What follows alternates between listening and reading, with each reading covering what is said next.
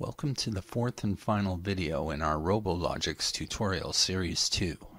This four-part series has been focused on application-specific features associated with each of the environments within RoboLogix.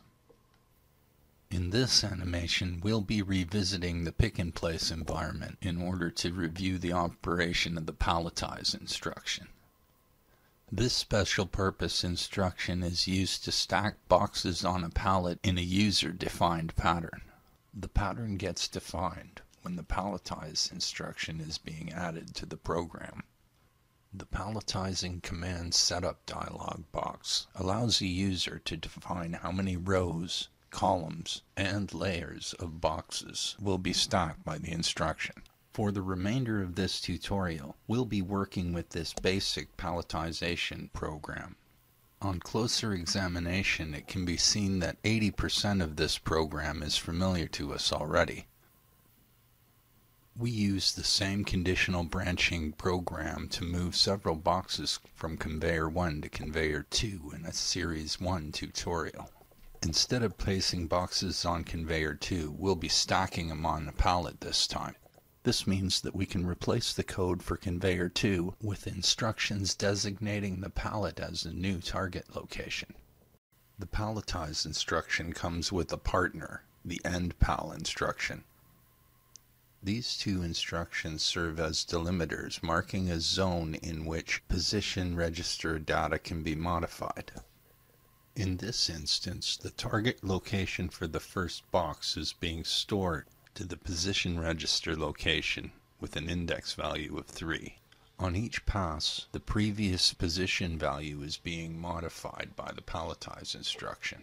The position value is modified according to the pattern specified by the row column layer data provided by the user. To understand the way in which the value is being modified, we need to take a look at the box dimensions as well as the spacing of the boxes on the pallet. The boxes we're using in this environment have a length and width of 20 units and a depth of 10 units.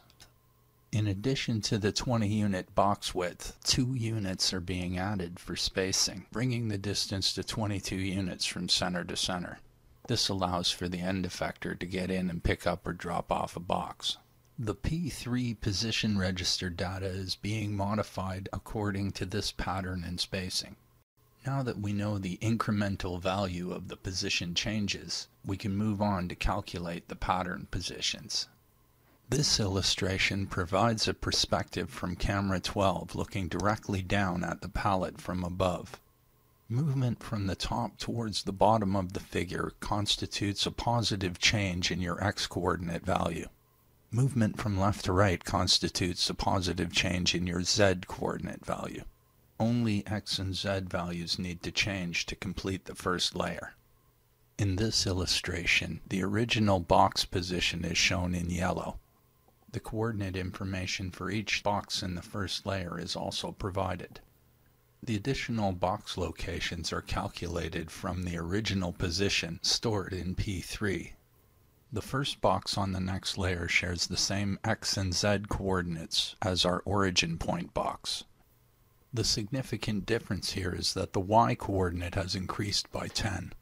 The application will go on to reproduce the entire first layer, this time with a y-coordinate of -28 instead of -38.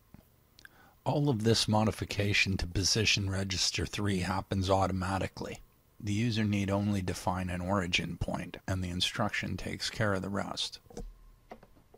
This brings our Part 4 Series 2 tutorial to a conclusion.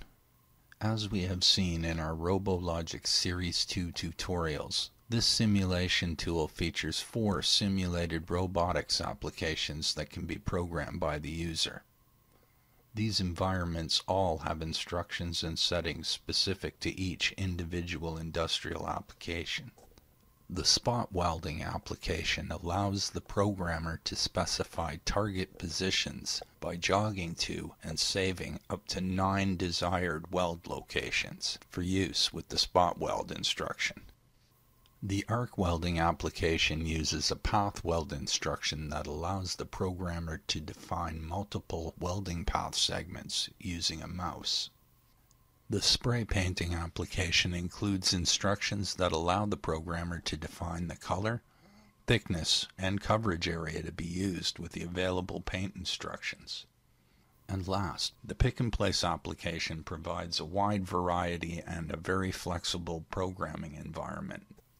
All four of the available application environments provide the user with the ability to utilize both online and offline programming techniques.